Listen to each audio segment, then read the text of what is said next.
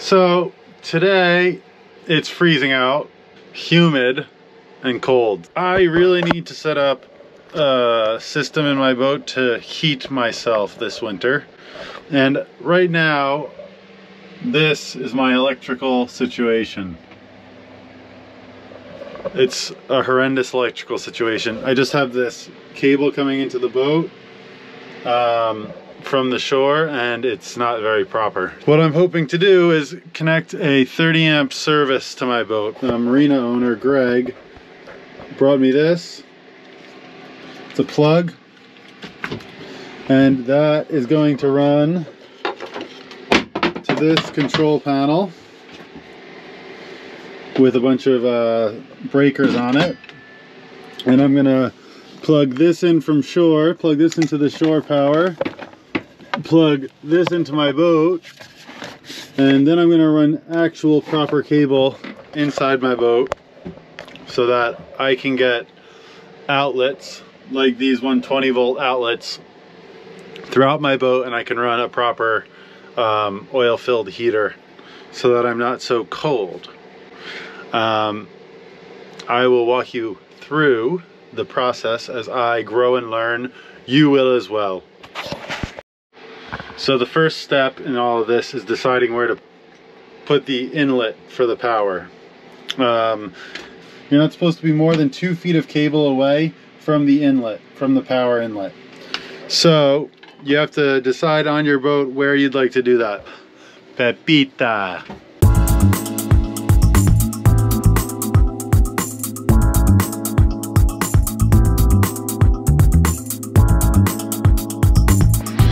All right, so I've cut it.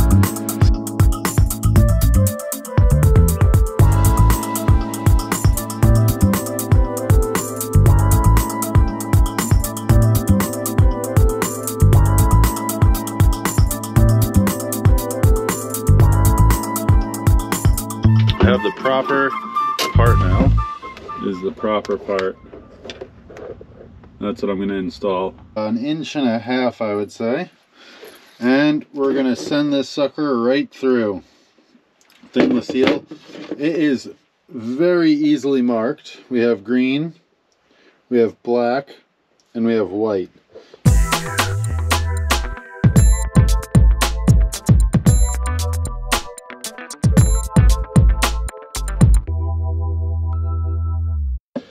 There we are. That's our plug. And I can theoretically just screw it down and it's locked. So this is what it looks like.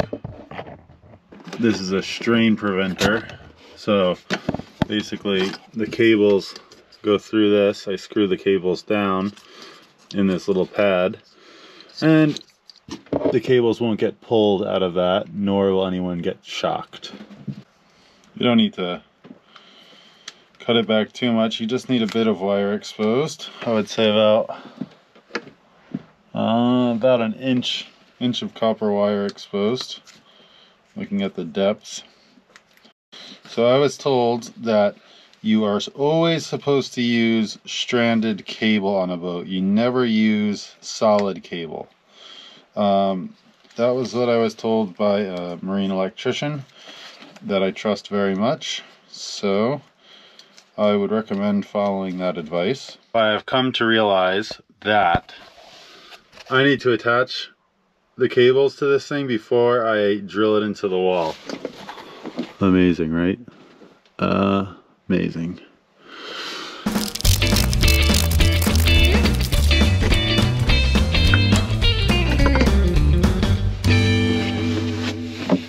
A lot easier, at least.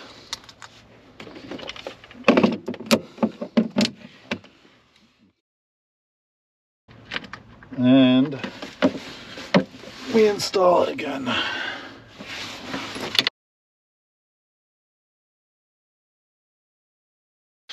So, because this is the line end, this is the load end, this is where I'm going to be plugging in my white power. This is the neutral. This right here, this bolt here, is going to be my live line 1. and this is going to be my ground. You know, I did something that I don't really love. I used these blue crimp-on connectors, which are for 14 gauge wire, and this is 10 gauge wire. And you know, all night last night I was thinking, man, that's not right. I should do it right. This is gonna sit there forever.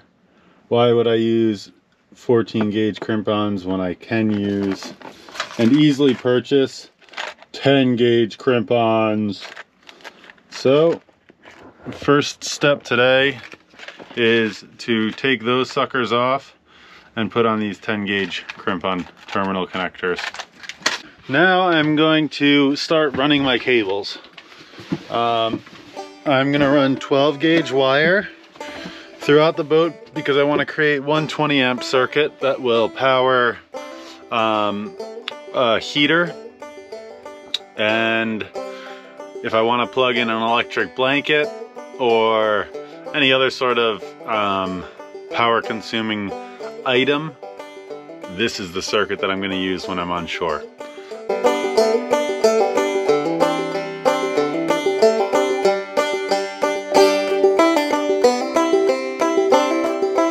Alright, so I've got a bunch of wire run under there already, so I'm going to use some zip ties and zip tie the new wire onto it. Now we're somewhere in here. Let's see where.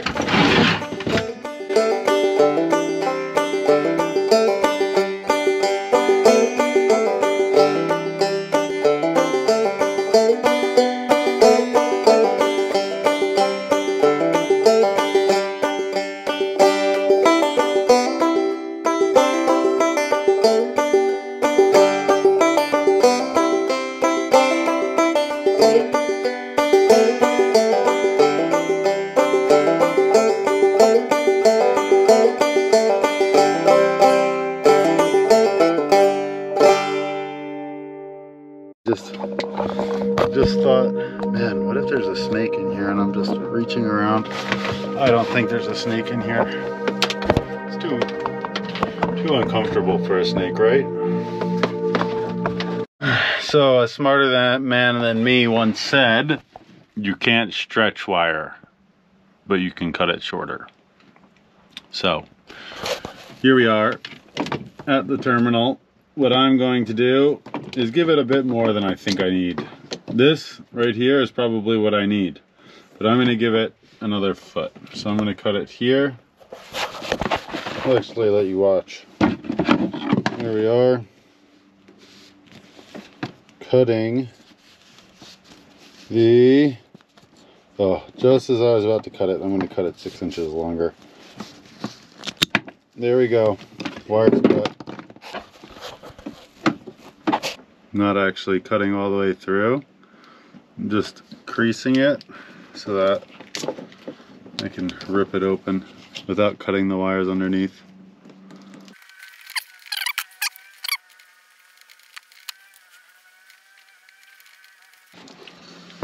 There we are. Hi. So I'm gonna cut the hole right here. First I've got to mark it. I want it to sit out pretty much like this.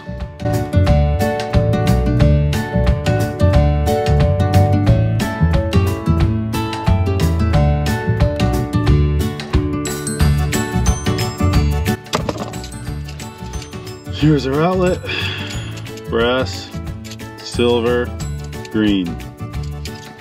Brass is black.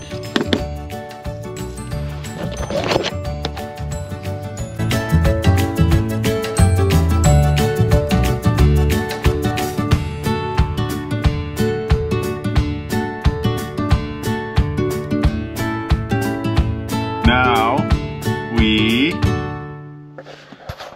plug in the 15 amp service and we're good to go.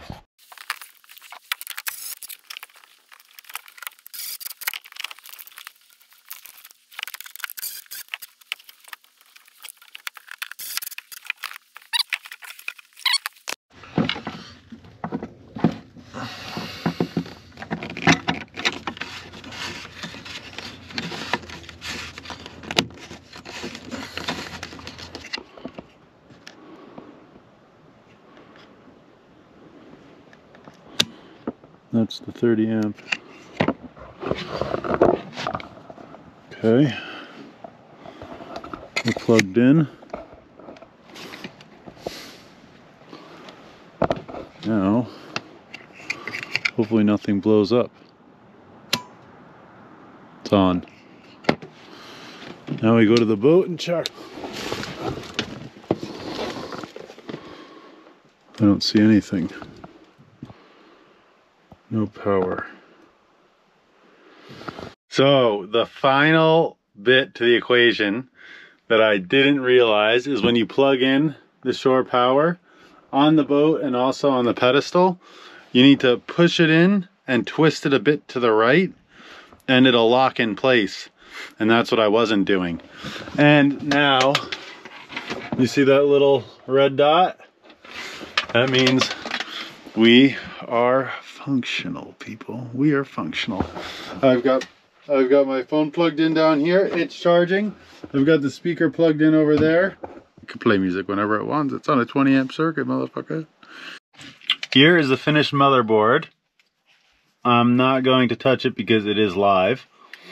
But you'll notice the white wires down here. Those are the wires that are going to the outlets on the boat.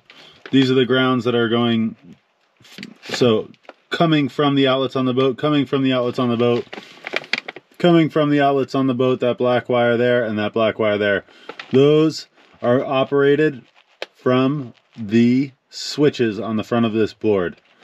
This black wire coming in and that white wire coming in, those two are coming from the shore power. And the ground for those also runs to here. That is the wired motherboard. The mothership. I just love that word. And everything is operational. Okay, that's closed. Just gotta be careful around spicy electricity. Gotta be careful. Nobody opened that. Does everybody see this? It is a beautiful heater. And it's pumping the heat out. And I'm sitting on the toilet. Just absorbing nothing but warmth. This is all thanks to the marina owner, Gregory, who has been a huge help in not only understanding the process of electrifying a boat, but also because he helped support me by donating this lovely heater and the electric 30 amp cord and the power, the electrical box, and lots of wisdom. Lots of wisdom. So thank you, Gregory, very much, and thank you for watching.